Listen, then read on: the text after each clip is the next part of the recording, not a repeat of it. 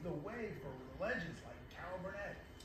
Plus, oh, so cute. Do you remember these guys? These cute junior meteorologists in training? Well, they have made it to the big leagues.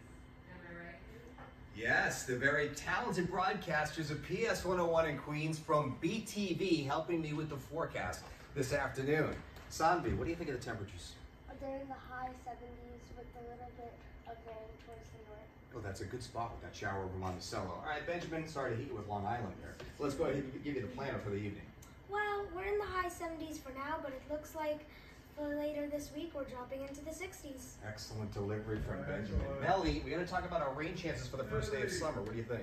And even though tomorrow does look pretty cool, it is the first day of summer, and the rain chances are pretty low. Great call. And Juliet, that was the video we saw right there. We have to talk about our rain chances the weekend. What do you think?